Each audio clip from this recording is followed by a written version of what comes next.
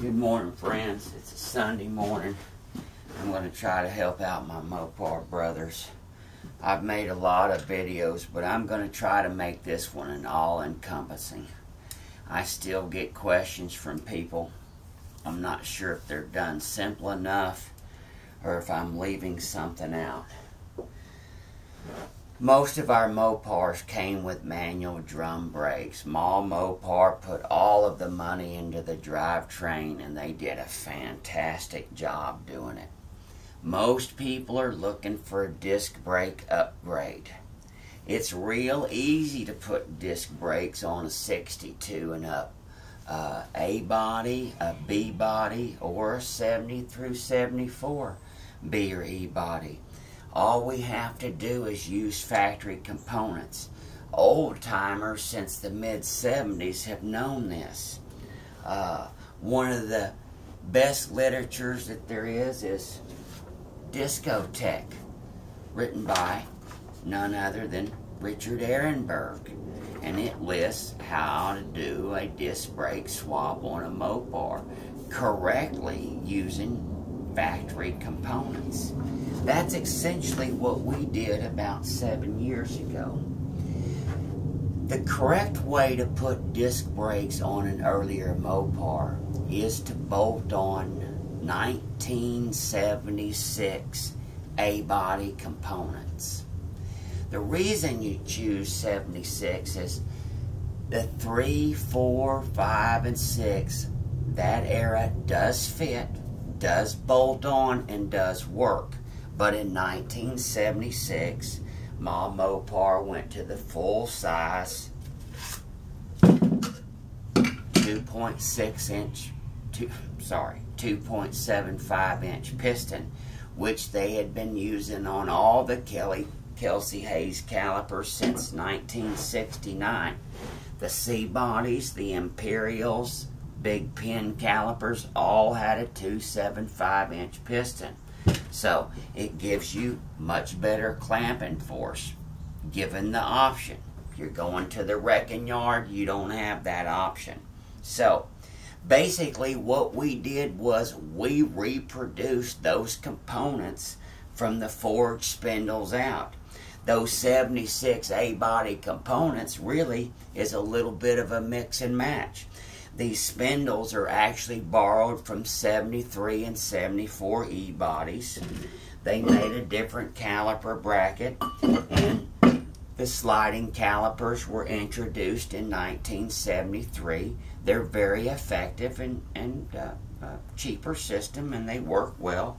MOPAR revamped all of their braking systems in 1973 just to keep up with the market. So basically, that's all that you have to do. Now, that system was designed to run 14-inch wheels. Those cars came off the assembly line with 14-inch wheels. So you can run 14s, you can run 15s. That's what makes it wonderful for our older A-bodies and B-bodies. You don't have to do a wheel swap. When you look at these other aftermarket component people, engineered components, SSBC, Master Power Brakes, they tell you, some of them tell you have to run 15-inch wheels because they just hodgepodge some gear together. Some of them tell you, we don't know if your wheels will fit, period. That's up to your discretion. Leave us out of it. I can't imagine somebody spending $1,000 or $1,400 on one of their kits and the man telling them, you know, good luck on the wheels. It just seems crazy to me. Once again, these factory components were designed to run with a 14-inch wheel. Whenever you run factory components, you're never going to have any problems. They're going to look right. They're going to fit right, and they're going to work right because they worked on tens of thousands of cars, and you can get the replacement parts. You know, every magazine that's ever been printed said run out in the 80s and 90s and even 2000s said run out to your wrecking yard and pull all of this stuff off of an A-body. Well, Those days are long gone. That's why we made all of these components brand new. Every single piece here fits the factory parts manual. If the bolt's there, we made it. If the seal's there, we made it. We even include new ball joints. Ask one of those other folks out there if you're getting new ball joints. Matter of fact, ask them what kind of components that they're getting. I bet you that they can't tell you that they're shipping brand new 1976 correct A-body components. Now, let's talk about a couple of other things. This was a very expensive project to get this done. We did not make the rotors initially. There's no reason to make these rotors when you can go to any auto parts store on the planet Earth and get rotors for a 1976 Dart. I don't care whether it's O'Reilly, Pep Boys, Napa, or whatever. And you're going to have the selection. You're going to get to pick what rotors you want. On the low end is some Prontos and some Centrics or some Duralasts. On the high end, some people still offer Ray Bestis and Borg Warners. They're not expensive. They run between $45 and $65 a piece. You know, and those are top shelf rotors, and if that's what you want to run. These other big corporations, they sent this stuff over to China and they just said, well, duplicate all this. Well, there's no reason to. That's one of the biggest problems they have, and they tell you why your wheels won't fit, because those rotors are so far out of tolerance. They're not balanced right. The hub registers are too big. If you look at some of them, they look like they were cast in, I don't know, Ho Chi Minh's backyard. It's just really pitiful performance. If you go buy your rotors from Napa or AutoZone, you can bet your sweet ass that they're going to fit, and they're going to be in tolerance, and they're going to be balanced, and they're not going to explode on you. Because if they were selling junk rotors by the tens of thousands, Napa, AutoZone, and the rest of them, they'd all be out of business by now from the dozens of lawsuits. So, you know, that's why we didn't make them. They're already there. But nobody made these Chrysler components. So, we sell it. It is complete down to the very last cotter pin. It comes with very good directions. Comes with parts pictures from the original manual, not our pictures that we made up, from their original service manual, like coming down the assembly line. Now, let's talk about some options and some problems that the other people don't know how to deal with, but we know how to deal with.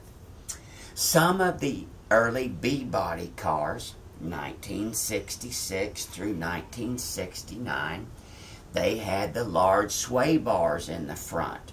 That also includes some of the high-performance A-bodies. Those original cars were designed with the calipers to run in the rear. The calipers to run in the rear, behind the spindle, so you didn't have any interference. Now, the new components that you're going to be receiving in 1970, Chrysler switched over and started running their calipers in the front. It's a front mount design, and of course that's what these components are. Now, in the old days, they'd tell you, these other companies, just switch the spindles around, move your calipers to the back, and voila, problem solved. Well, not really. When you do that, you come up with a crazy hose corkscrew configuration, all wound around. You have to zip tie it up, or here in Texas we call it Southern engineering. And or you had to make custom hoses with some round banjos on the end so you could mount them at any location. Well, it goes back to the same problem. Mall Chrysler resolved that problem. Very few people know it, but Chrysler did make a rear mount sliding caliper that we substitute in. The bleeder and the hose intake are on opposite sides, so you get to run the factory hoses. These engineers sit around and fixed all these things. They didn't let a little problem like that blow them away. So, you know, there's lots of articles about this and how to do this and that. Well, just say, hey, Wayne, you know what? I got a big old factory sway bar up front and we need to run the rear mount calipers. It's a little bit of an upgrade charge and voila, completely fixed, factory components, done right, and no problems. Now we move on to rotor upgrade. We did decide, these basically ran 1095 rotors originally. We did come up with some drilled and slotted rotors which are available for people. If you do want to buy some rotors from us, this is the only ones that we sell. This upgrade, very nice. We do not sell the factory standard rotors. Once again, you can get them from any auto parts store on the planet. Nice thing about drilled and slotted rotors is the whole idea is to cool these rotors as fast as possible. That's why disc brake systems work very well and drum brake systems don't. Once that drum gets hot, it cannot dissipate that heat rapidly. And so this allows for more flow in the holes. And what happens is, most people don't understand this, but as the pad's in contact and it heats up, there forms a small, minute layer of gas between the pads and the rotors. Like a very thin sheet of ice, little bitty gas pocket. The rotors and the slots whisk that stuff away, ensuring a better contact. So, drilled and slotted rotors are not just for the ego guy that thinks that they look cool. There is a purpose to them.